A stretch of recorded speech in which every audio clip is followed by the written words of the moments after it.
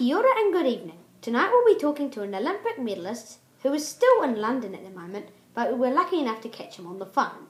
Please welcome the 200 metre butterfly Olympic champion, Daniel Strang. So Daniel, what did you feel like before the final? Extremely nervous, but very excited and proud that I got so far. And did you have any doubts during the race? Well, I did feel extremely tired at the 50 metre mark, and I was nervous that I couldn't keep up the pace. But I managed to pull through, and you can see the results. And what emotions were going through you when you were on that podium?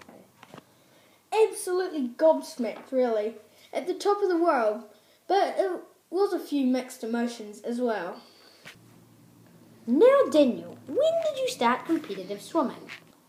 Well, I think I was about 7 when I had my first swimming meet, and it was in Riverton, I think.